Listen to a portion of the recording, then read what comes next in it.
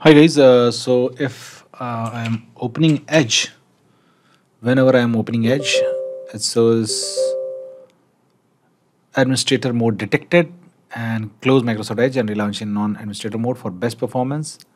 Okay, and it's a blank page. So how to fix this? Just search Edge. Okay, now right click and click on open file location. Now, once you get to the location, it will be selected with the light blue color Microsoft Edge icon. Just right click on it, click on properties. Now click on compatibility tab. Now uncheck this option. Make sure to uncheck this option. Run this program as an administrator. Click on apply and click on OK. Now just open Microsoft Edge normally. Okay, and it will open normally. Okay.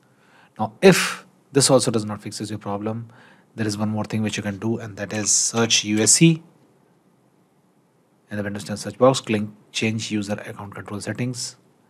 Now, lower this. Okay, click on OK.